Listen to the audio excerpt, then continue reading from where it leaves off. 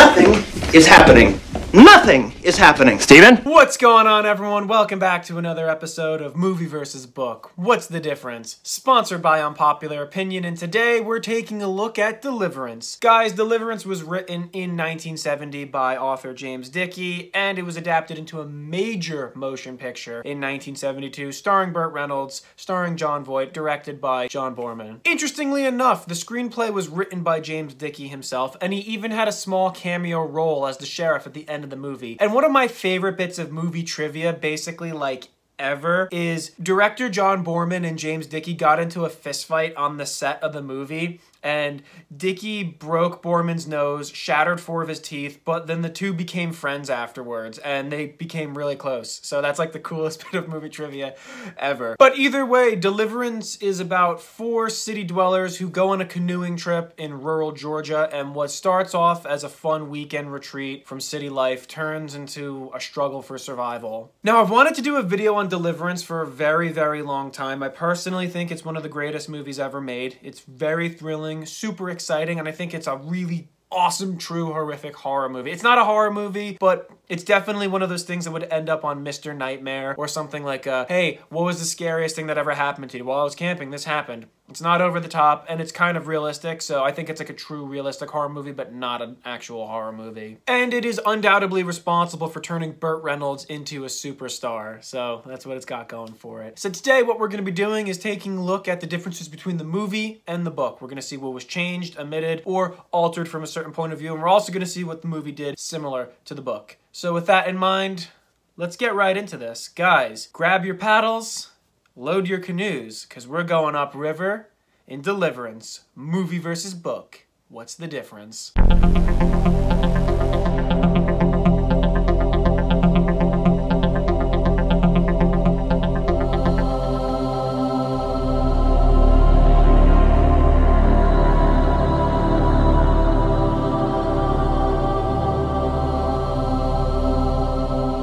So guys, I'm very happy to report that this movie is very accurate to the book. I would say it's like an 85% faithful adaptation to the book. You know, the movie, to my surprise, a lot of the dialogue was extracted verbatim from the novel. Because it's there. It's there, all right. You get in there and can't get out. You gonna wish it wouldn't. Answer! Sure. This river only runs one way, Captain. Haven't you heard? You ain't never gonna get down to end. You ever had your balls cut off, you fucking ape? The overall story structure and skeleton of the book transitions to the movie very well. I mean, the movie does omit certain things, certain backgrounds. So overall, like, the characters, where they end up is the same. How they get there, sometimes it's a little changed, but overall, the plot the same. Our 4 main characters in Deliverance are Ed, Lewis, Bobby, and Drew. In the book, they're all good friends. They all know each other well. Whereas in the movie, that's not really the case. In the movie, Ed and Lewis, they're best friends, and Drew and Bobby, they're friends with Ed, and they don't really know Lewis that well, and they don't really like him. In the novel, Lewis is an avid outdoorsman. He loves to go on adventures. He's an adventurer, an explorer, and he's literally a champion archer. He is very, very skilled with a bow. He's also extremely muscular, and he has a very high spirit of adventure and excitement, which Ed really admires about Lewis. He goes on these outdoor adventures all the time, and one time he even broke his ankle on a fishing trip. He was in a steep ravine, he fell, he broke his ankle, and he had to climb out from the steep riverbed and crawl back to his car. So Lewis does this sort of outdoor activity all the time. Now, honestly, in terms of personality and character-wise, Lewis is virtually the same in both movie and in book. Now, a major difference between the movie and the book is the fact that the story is told from Ed's first-person point of view. So Ed is our narrator in the book. We get to hear his private thoughts. The story is told from his very personal perspective, his point of view, so he is unquestionably the protagonist. He's unquestionably the main character of the book. We also get to hear his private thoughts, and he sometimes recalls certain memories that don't have anything to do with the trip, that only he's privy to, we get to know. In the movie's told from a third-person perspective, so the central focus is not solely on Ed. So we get to see the bigger picture, so it's not just told from Ed's point of view. We see multiple different perspectives through the movie. movie. And for the first half of the film, the dominant character and the one who has the most attention, the most focus on him is Lewis. So the majority of the focus for the first half of the movie is on Lewis, and it leads us to believe that he's the main character. The book opens up with Lewis trying to convince his three friends to go on this canoeing adventure with him in rural Georgia along the Cohahlawasi River. The area of this river and the surrounding parts in the woods, it's being dammed up, becoming a dam, becoming a reservoir so they could make a lake for a recreational area and for electricity to power certain places around this community. However, the movie opens up with our characters already on the way to this trip. So we don't see Lewis having to convince them, we see them on the way to the trip, and there's kind of like a montage. We see that the area is already being dammed up. We see the flooding, so we see like trees being flooded, bulldozers, heavy equipment, heavy machinery, industrial zones, power plants, all along the water, raising the water level. So before our very eyes, the landscape is already being transformed. The process of this lake being started is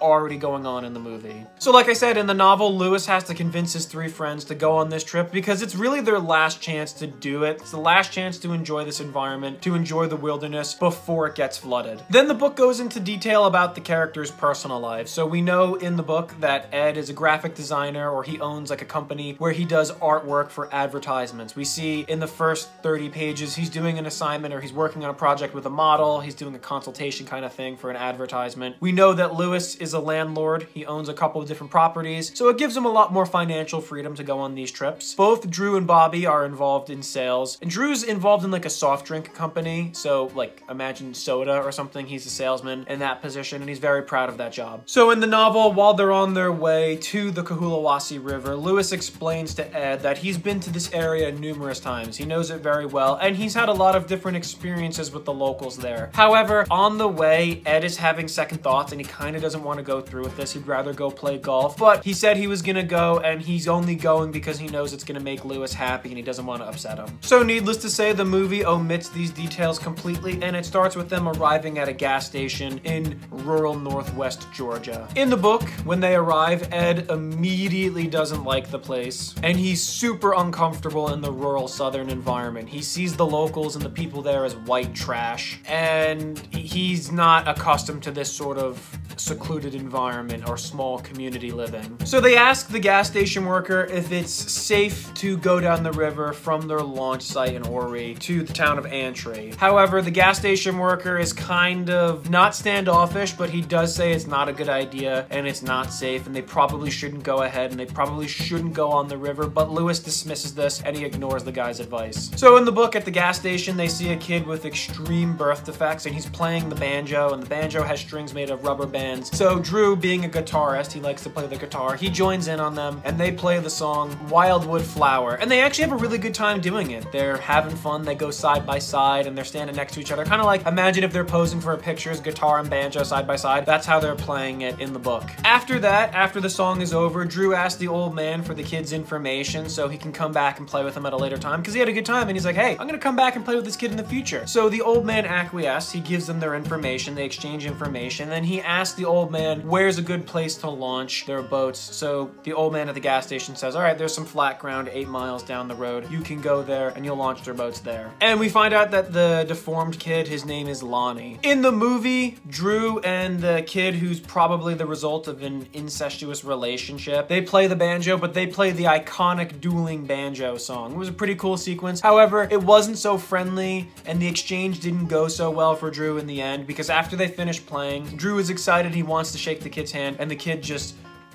snubs him, kind of ignores him. And the people there in the movie are actually very standoffish, very hostile from the beginning, and they're treating the outsiders kind of like outsiders, like, what are you doing here? We don't like you, we don't belong.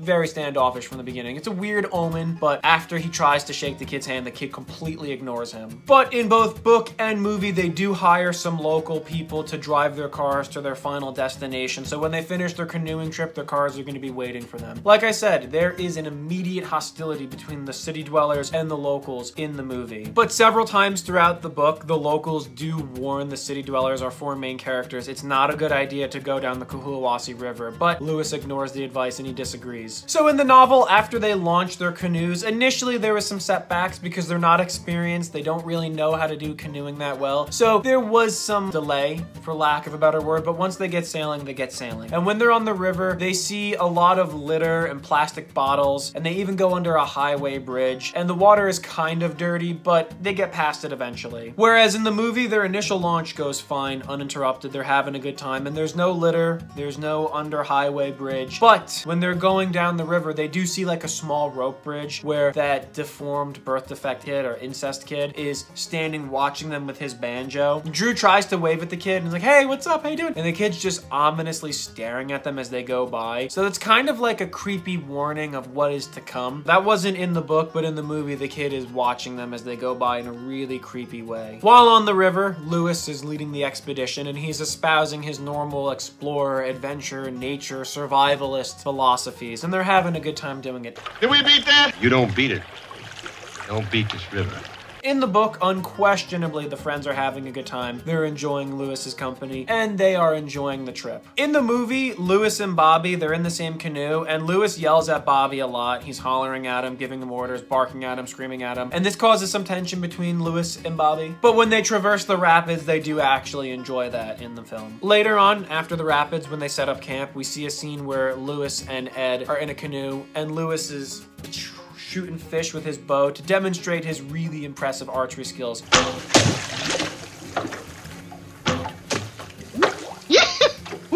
So he's shooting fish with his arrows and he's retrieving them to grill them and fry them up for dinner. And this is how we see that Lewis is a very skilled archer. And in the boat, Lewis and Ed have a normal, deep philosophical conversation, a deep conversation.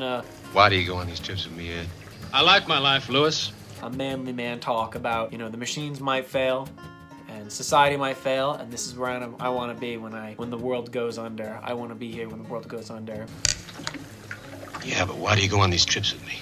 So, like, in the movie, the guys are kind of enjoying themselves, but they're not enjoying themselves the same way that Lewis is. So in the book, Bobby doesn't say that he hates Lewis, and Lewis doesn't shoot fish with his bow and arrow. That's something completely made for the movie. However, in both mediums, after the first night camping, Ed goes out with his bow and arrow, and he tries to shoot a deer. However, he misses. In the book, he overthinks the shot, and at the last minute, he pulls up. And that's what causes him to miss. Whereas in the movie, he gets nervous, he starts to panic, and that causes him to shake the bow uncontrollably, and he's unable to release on his own terms, and that's how he misses the shot. It's a little over-exaggerated in the movie, but the fact is, when he's drawing upon a live target, not a paper target, it's a little more difficult for him to take the shot. So in the book, Bobby was complaining constantly on the second day, kind of wants to go home, complaining nonstop. He's not really enjoying this anymore. So unprompted, Ed asks Bobby to go in the canoe with him today because he kind of suspects that Lewis was pushing him a little too hard. Whereas in the movie, Lewis straight up tells Ed,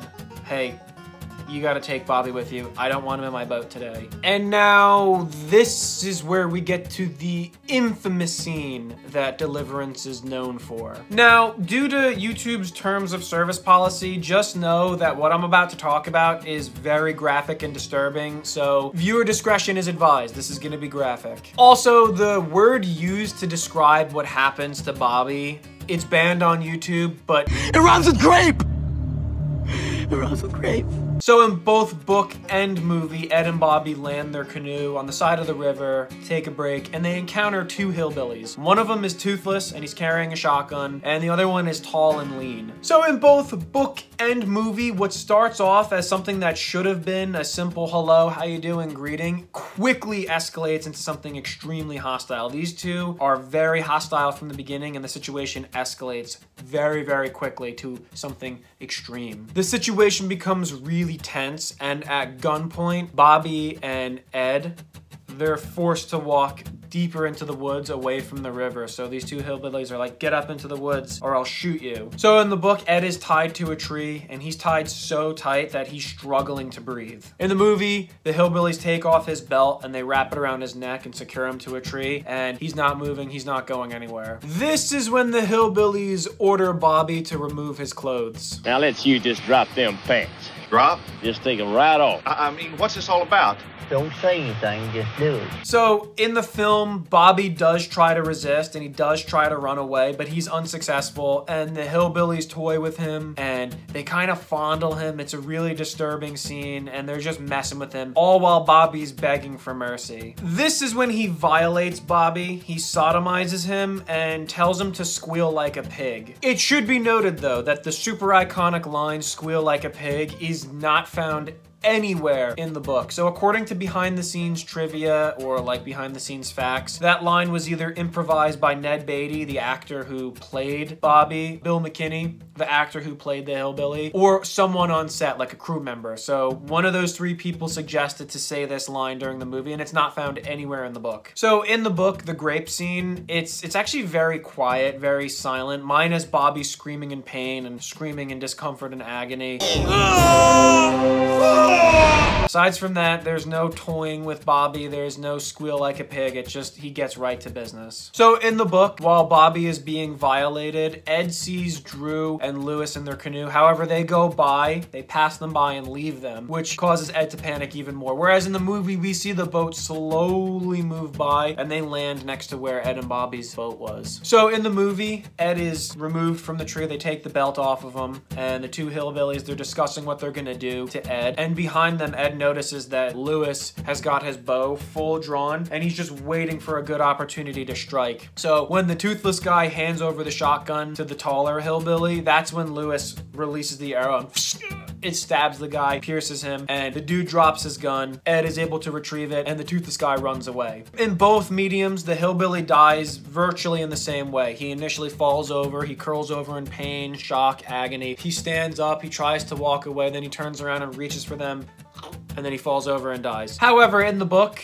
I mean, Ed didn't see Lewis coming up from behind. He doesn't see Lewis take the shot, so when it happens, it completely comes out of nowhere, and everyone's like, what the hell just happened? An arrow. And so the toothless guy runs away, Ed retrieves the gun, Bobby's laying there all traumatized and embarrassed. And for a full 10 minutes, Lewis and Drew don't approach the scene. Literally 10 minutes goes by from the moment the guy dies until Lewis and Drew approach the scene and assess the situation. Whereas in the movie, they immediately walk up on the scene. Drew actually chases the toothless guy away, and Lewis watches the guy he killed die. So Lewis is just watching the guy die. That's not the case in the book. So in the book, Lewis says the only reason that he and Drew turned around is because they heard Bobby screaming in pain and they thought that he was bit by a snake, so they decided to come back and help. In both mediums, however, Bobby is in a daze, in a trance, and he is utterly humiliated. And as they all process what happened, they're just trying to soak it in, like, all right, what just happened? This is when they discuss what they should do next. We killed a man, Drew.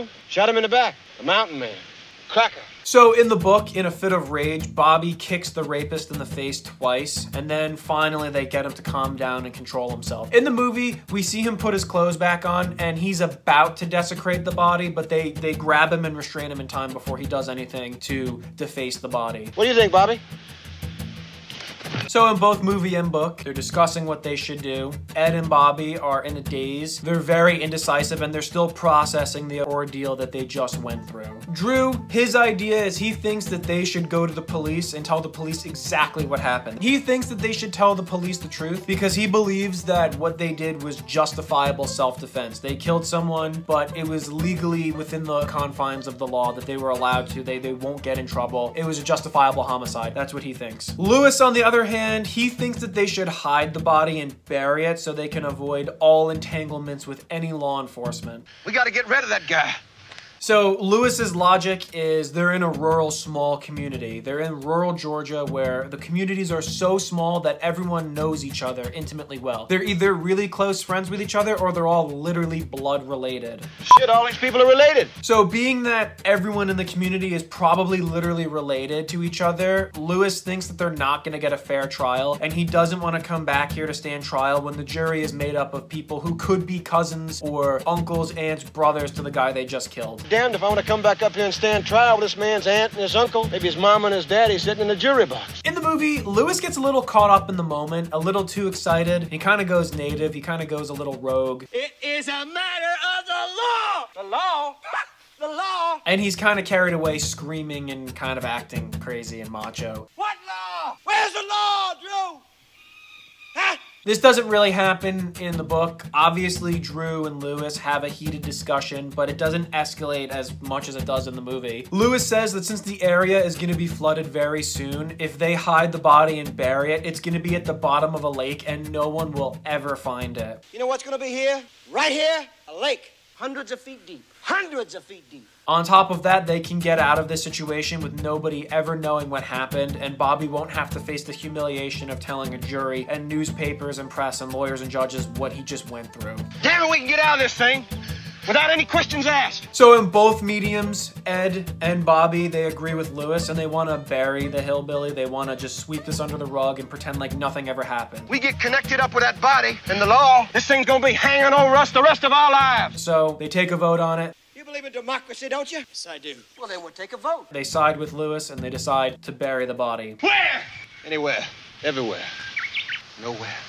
In the book, Lewis takes the arrow out of the man that he used to kill him and he shoots it into the river to get rid of all the evidence. So in the novel, they bury the guy in like dirty, rotten, moldy earth. That's not really dirt. It's mostly like moldy leaves, rotten twigs, or like disgusting ferns. So they're not digging him a hole in dirt. It's just a pile of muck and rotten, moldy, old leaves and old sticks and ferns. But it was a shallow 2-foot grave. So in the movie, they dig a shallow grave next to the creek, but it's in actual dirt. It's not like in a weird pile of nasty rubbish or anything. It's in actual dirt. And Drew is the most visibly disturbed in the movie. Like, you see him in extreme emotional distress. You see him kind of like in a daze. You see him digging much more frantically and much more like distressed than the other people. So this is really taking a toll on Drew. So in the movie, after they finish burying the guy, they take a long piece of trunk, like a bark, and they just lay it over the grave, and they put some sticks on top of it to try to conceal the body. That doesn't really happen in the book. They kind of just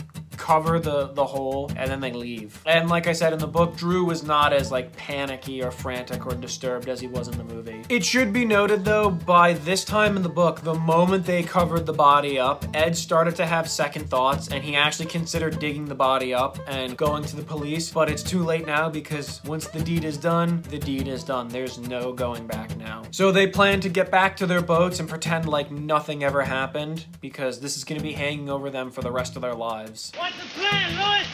Just paddle on down to 8th Street, get the cars, and go home.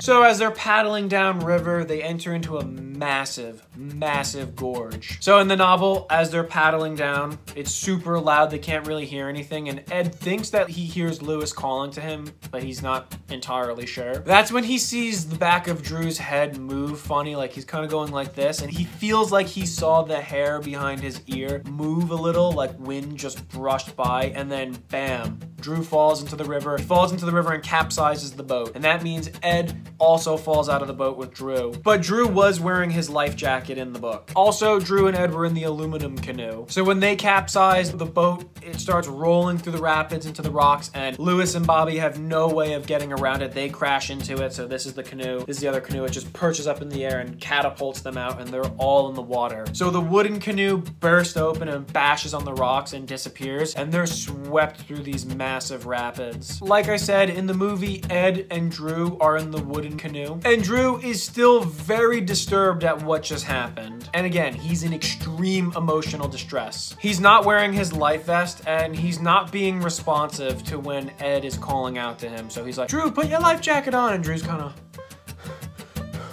panicking, not listening, unresponsive. So in the movie, Lewis is looking around, watching the gorge, looking up, or like watching the gorge, looking at the top of the cliffs, and then we see a look of horror on his face. It zooms up to him and he starts screaming, don't stop, go, go, go, go, go, go, don't stop, don't stop. Ed is suspecting something's wrong with Drew, so he wants to pull over to the side of the river, and Lewis is like, no, don't stop, keep going, and this is when Drew gives that nod and boosh, falls into the water. He's not wearing his life jacket, so he sinks right to the bottom, and Ed's like, what do I do, what do I do? And then his boat gets pinned up on some rocks, and bam, the aluminum boat crashes into it, smashing it open, and everyone's in the water. They're tumbling through the rapids. It is chaos. So the three guys, they're tumbling into the horrible rapids, the dangerous rapids. They're getting bumped around, banged into rocks, but they survive the fall off a massive waterfall, and they end up in a cove that's kind of calm and kind of sheltered from the top of the gorge, but this is when the real nightmare begins. So in the book, after they survive the rapids, it gets dark work almost immediately, and Lewis reveals that he has a broken leg, but it's not a compound fracture. It's a bad break and it's swollen and nasty, but not a compound fracture. In the movie, he has a compound fracture of his femur, and this was a brutal, gruesome, traumatizing wound. Legs broke! You see a lot of his flesh is hanging out. There's a lot of meat on the bone. It's open for infection. It looks really bad. So the femur's sticking out and there's like meat attached to it. It's gruesome.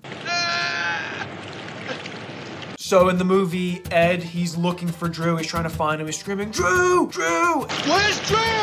And Lewis is like, Drew is shot! Drew is shot! He keeps screaming, Drew was shot. Drew was shot! Something happened to him! What? Drew was shot! And we, the audience, Ed and Bobby are like, what? What's going on? What are you talking about? So in the novel, Ed and Bobby don't look for Drew. They're not trying to find him. But like in both mediums, Lewis is screaming over and over that Drew was shot, that he saw Drew get shot. So he said he saw Drew got shot, and they believe it was the toothless guy who was holding the shotgun on them. You mean that other guy shot him? Did just him?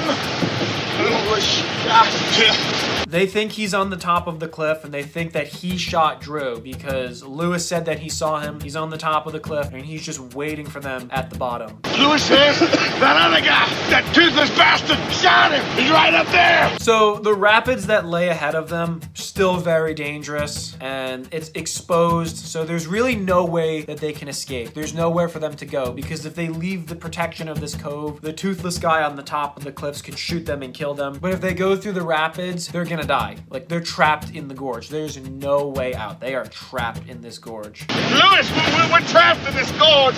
So in the movie, Ed doesn't know what to do. He retrieves the canoe and some of the gear that they had, and he says to Lewis, like, what do we do? What am I supposed to do? What are we gonna do, Lewis?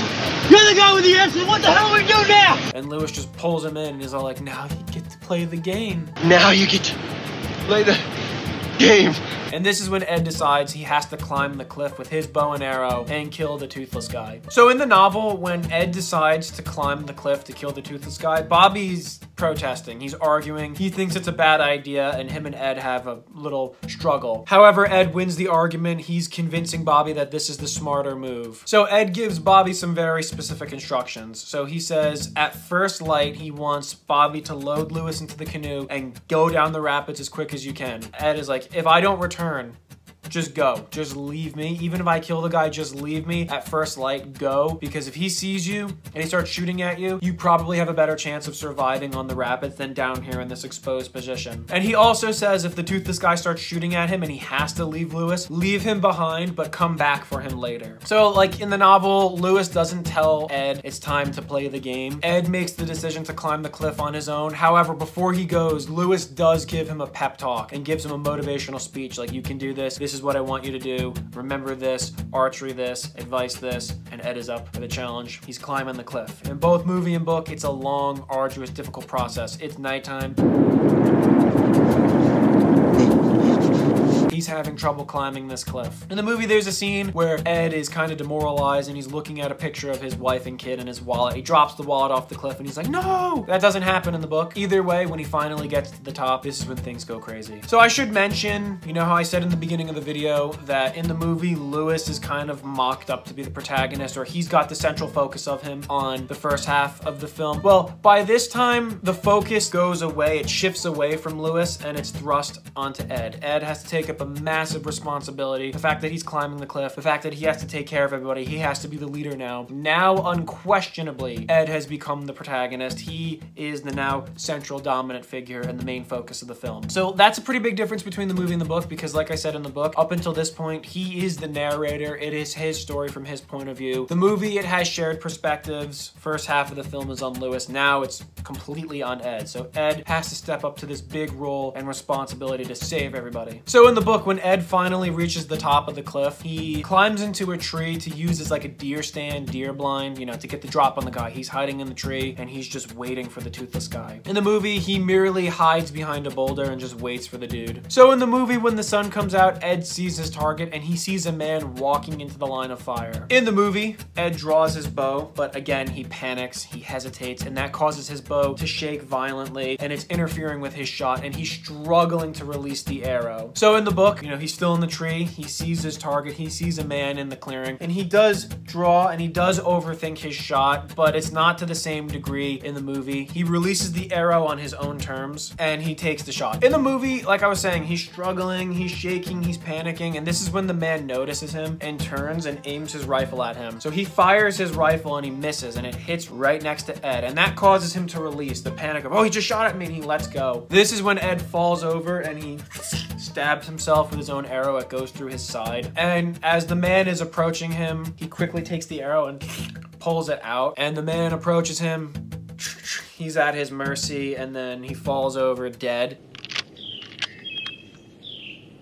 Ed shot him in the throat. You can see the arrow. He killed him. So in the book, when Ed releases the arrow, he hits the guy, but as he does, he actually accidentally falls out of the tree and lands on his arrow. So the guy realizes he's hit, and he just takes his gun and he's firing multiple shots into the tree, but he doesn't see Ed, and Ed runs away and he hides behind a boulder, and the guy's firing into the tree, and he sees that he hit the dude right here just below the neck, bends over, and blood is oozing out of him, kind of like if you're a drunk guy vomiting into a toilet. That's how he describes the blood flowing from this guy. So Ed's hiding behind the rock and he falls asleep. So when he wakes up, he has to cut the arrow out of his side, and he tracks the blood trail into the wood to find the guy dead in a clearing. So like I said, in the movie, Ed is about to be killed. He's at mercy of the guy and then falls over dead. Turns out Ed got him directly in the throat, good shot, and killed him. In both book and movie, Ed does a quick examination of the body, and to his horror, he finds this dude actually has teeth, and he thinks he killed the wrong guy. And he thinks this is probably just some random dude. However, he is examining his mouth and some dentures fall out, and it is revealed that this guy is missing teeth, just like the dude with the shotgun. However, he's not 100% sure that this is the same guy because it doesn't quite look the same, and when you're in a heated situation like that and you're in a life or death situation, he didn't have a good enough look at the dude, or he couldn't really recall him that well. So he thinks this is the guy, but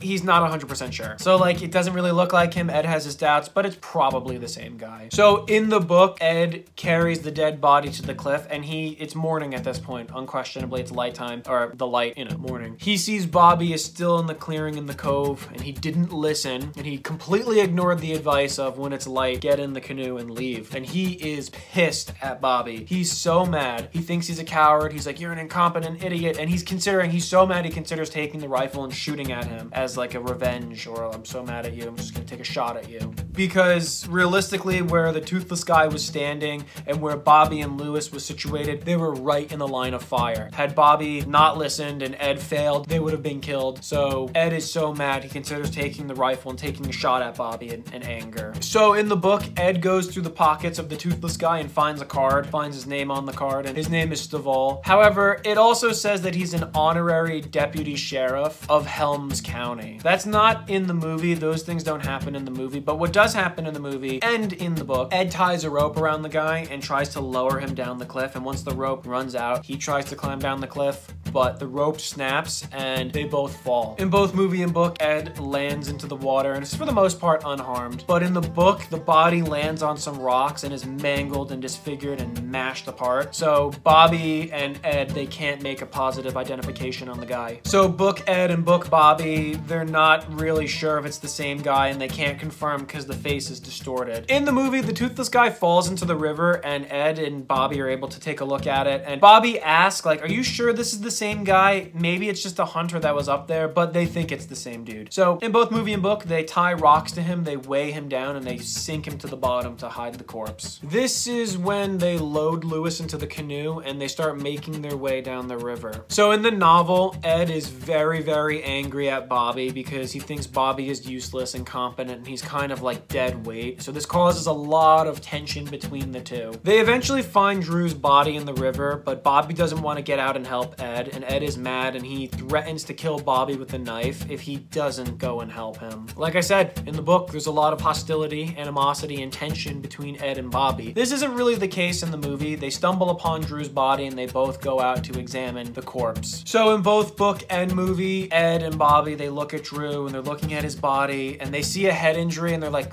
was this made by a bullet? I can't tell. Like, this could have been made by a bullet, but it also could have been made when he fell into the water if he hit his head on a rock. So in the book, they ask for Lewis's opinion. They show him the injury on Drew's head. There's like a wound right under his hair by his left ear, and Lewis thinks that he was grazed by a bullet. Lewis says that he was grazed. So in both mediums, they tie rocks to Drew and they sink his body and they hide it in the bottom of the river. Logic being is because if they bring his body back and there's an autopsy and it's found out that the injuries to his head were actually made by gunfire, it's gonna cause them trouble. There's gonna be an investigation and people are gonna think, well, who shot at you guys? And it might connect them to the two people that they killed and buried. So in order to protect themselves and to avoid more trouble with the cops, they have to weigh his body down and hide him. So after that, they go through one last crazy set of rapids. It's difficult, it's tough, but when they make it through, they come up with the plan to tell the cops that this is where they had their accident and this is where Drew drowned. That's right, Lewis. It's our story. Lewis,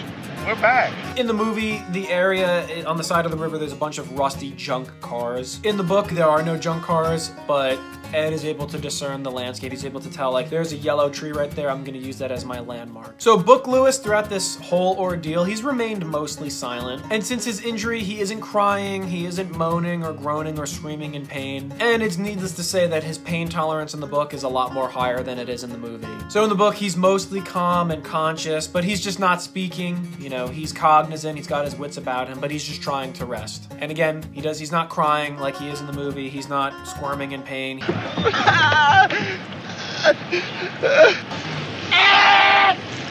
He's just trying to rest. However, he does comply with the story that Bobby and Ed make up, and he decides to go along with it. I understand, Ed.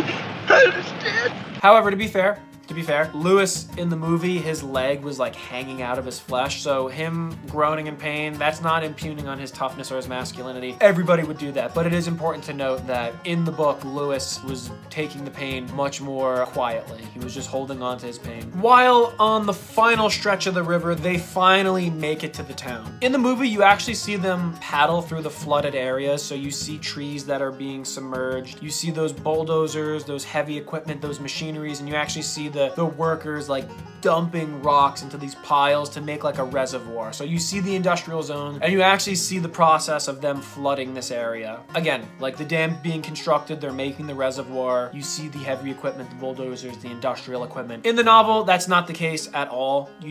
They're paddling through and they stumble across a farm. They're going through farmland, and they do consider going out of the canoe and running to find a farmer, but they figure that's not worth it. They'd rather find a bridge or some kind of road, which is exactly what they do. They end up back in town, and that's when they call for help, and they get Lewis to a doctor. So they tell the authorities what happened. They say that Drew was drowned, and they show them the rapids where it supposedly happened. In the novel, while they're recovering, Bobby and Ed on their own realize that there's a possibility that someone might find their smashed canoe higher upriver than where they said they had their accident. So on their own, as a preemptive measure, they alter their story a little bit to say that they crashed twice, broke the canoe, and then they all got in one canoe and it was harder to control, and that's when they fell out and Lewis broke his leg, and that's when Drew drowned. Whereas in the movie, the cops found the canoe on their own, and Bobby is kind of folding under pressure, and Ed is like, they found this thing, you have to stick to the story, they found it higher upriver, farther than we said, and the cops are highly suspicious of the trio in the movie. So they have to make a new story up on the fly. In the book, the deputy sheriff tries to question Ed, but he's extremely hostile from the get-go. Ed is arguing with him, and the deputy admits that his brother-in-law was hunting over the weekend the same time that they were in the river, and that he's missing, he's disappeared, and he's not come home. So the deputy thinks that the trio are responsible for this guy's disappearance. However, the sheriff comes over and calms the guy down, argues with him, and says, hey, listen, you're upset about your brother-in-law, but we can't prove that they had anything to do with that, and we don't have any evidence to hold them. You have to back down. So in both mediums, when Bobby and Ed go to visit Lewis in the hospital, the police are waiting for him. You know, Lewis is recovering, they're trying to fix his leg, and he's sleeping, he's resting, and they're waiting for him to wake up so they can question him. How you feeling? Never better. However, he pretends to have no memory of anything, and he claims that the last thing he remembers is them approaching the rapids. What happened on that last set of rapids? I don't remember nothing. Nothing. Due to his injury and his condition, the police believe him, and this allows him to avoid any further questions from the police. In the movie, in general, like from the get-go, the police are suspicious of Bobby and Ed. While they're searching for Drew's body, the deputy does say to the sheriff that he doesn't believe them and he thinks that they're lying. This is when the sheriff tells our main characters that the deputy's upset because his brother-in-law's gone missing. Also, in the movie, Bobby and Ed are being driven to the hospital by a taxi driver, and they're driving through the town, and the taxi driver is reflecting on the town and the fact that the rising water level is going to flood this whole area, so the town is being relocated. So you actually see buildings and structures being taken up and driven somewhere else, and he's kind of reflecting like, hey, this town's about to die, it's about to go under, like we're about to leave. The flooding and the damming is not only covering the river and the wilderness, but it's also engulfing our town. That's not really the case in the book. That doesn't happen in the book, and there's no mention anywhere that the town of Antry or the communities around it are going to be completely flooded or submerged with water. Yes, it's true that the water levels are going to rise, but it's not to the level it is in the movie. Book Ed, he visits Lewis one more time in the hospital, and then he plans to drive Drew's car back to his family. They're met by the sheriff, and he's again with his hostile deputy. And in the book, he straight up accuses Ed of killing his brother-in-law. And again, this causes a heated argument, and the sheriff has to adjudicate it by like, listen, we don't have any proof. We can't prove that they're guilty. We can't hold them for anything. You gotta calm down. However, in both mediums, both movie and book, right before Bobby and Ed are about to leave, the sheriff does say to them, don't ever do this again and don't ever come back here. And he indirectly states by saying this that he doesn't believe them and he knows that they're lying. Don't ever do nothing like this again. Don't come back up here. And before Ed leaves, he looks around, he goes back to the river, and he notices that there's a cemetery that graves and coffins are being dug up and the gravestones are being removed because this part is going to be flooded and this part is the river is going to rise and cover the graves. So they're just trying to remove and relocate the cemetery elsewhere. However, Book Bobby doesn't tell Ed that he's not going to see him for a while. And in the book, we actually see Ed driving the car back to Drew's house and visiting his wife and explaining to his wife what happened. But he doesn't tell the truth. He lies to her and says there was an accident that Drew drowned, and she's pissed. Drew's wife is pissed, and she blames Bobby, she blames Ed, and she blames Lewis, and it's just like, just leave my house. Just get out. This is your fault. So the movie ends with Ed returning to his family. He goes home, and he's like, all right, the weekend's over. He's lying in his bed, and then he has a nightmare where you see a rotten, bloated hand rising to the surface, and it's the hand of the guy they buried, the hillbilly, but the area is all dammed off, and it looks like a reservoir, and it's just floating to the surface. And then Ed wakes up screaming. That's the end of the movie. However, the book goes a little further and it doesn't end there. The book explains how Bobby and Ed slowly lose touch with each other and they lose contact and they see each other in public a few more times after that. And all they give each other is a passerby kind of like, how you doing, nod. Aside from that, they lose touch. They fall out of contact, and it's been said that Bobby hopped around from job to job, but he eventually moved to Hawaii. And for the time being, Book Ed is extremely paranoid. He's constantly watching for the cars driving down his street, and he's constantly reading newspapers about the area of Ori and Antry. He's constantly reading these newspapers, so he wants to confirm that they haven't found the bodies and that they're not gonna get in trouble. However, once the area is completely flooded and the dam is complete and it's now a lake and nothing happens, he finally gets comfortable and has the peace of mind knowing that Drew, the toothless guy, and the rapist are at the bottom of the lake and no one's ever gonna find them. So Book Ed and Book Lewis are still actually very good friends. They're still best friends and they still shoot bows together. They're still having a good time. I mean, Lewis is still recovering, so he has a limp, and that's really it. That's where the book ends. Well, guys, that's all I have for you. Those are basically all the differences between Deliverance, the book, and the movie. Like I said, this movie's pretty accurate to the book. There's not a lot of major changes to it, and overall,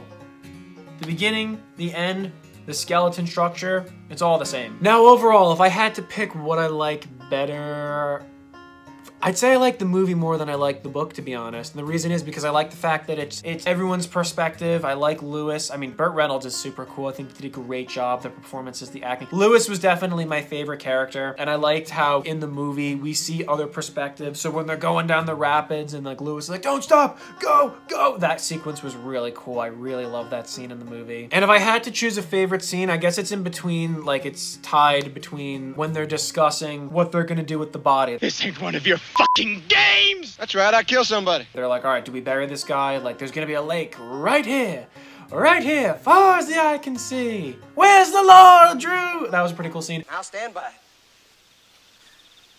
so will you. But I also love the rapid sequence where it's like, Drew is shot, and now you get to play the game. Those were two really, really great scenes. And I think Deliverance is one of the greatest movies ever made. It's one of my personal favorite movies. I highly recommend you watch the movie. I highly recommend that you watch the book.